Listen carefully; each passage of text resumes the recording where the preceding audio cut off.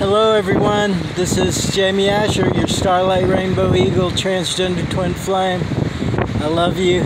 I've been ordered out of the park due to someone who had been cussing transgender people, and the police listened to them. They lied and said I wash clothes, which is not even illegal, and the policeman ordered me to vacate. I got him to give me 24 hours. I got about 4 or 5 left. That's my tent down there. I moved way the hell out there. Nearly suffered heat exhaustion yesterday. They turned me away from the pavilion down there, which is the shelter. I'm going to have to be going to talk to the authorities, different authorities, because it's a false police report and various things. The tide is coming in. There's a hurricane down in Mexico. We're not getting it here, but there's a lot of waves, and you can see the waves have come right up on the beach. And I decided to make this film because this poor guy over here is stuck, and they're not getting down. I feel he's going to lose his home there. I hope that's not their only home. I'm praying for it. It looks like they got some kind of wrecker down there trying to do something to save it.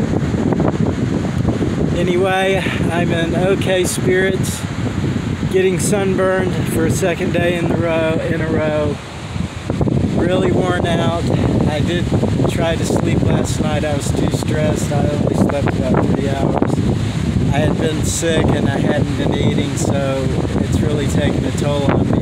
The officer made me leave in the searing weather yesterday with the water walking from the emergency shelter.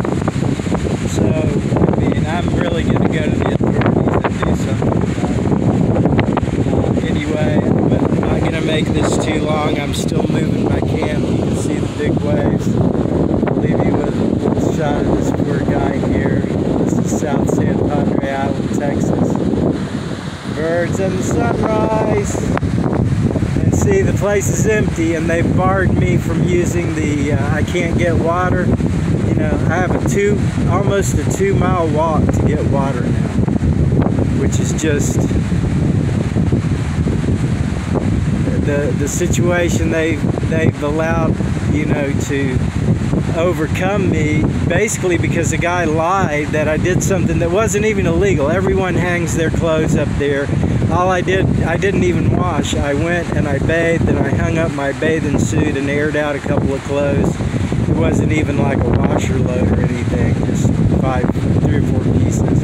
And I get toys for the kids and air them out. But this guy that doesn't like transgender people, of course, and he had already told his boss that the guy that works there and the police let me and 2 other guys sleep up there together, which I don't sleep with anyone now. I haven't since I've been here. Nice, I'm a decent person. Anyway, I love you guys, and namaste. Have a great day. Bless you.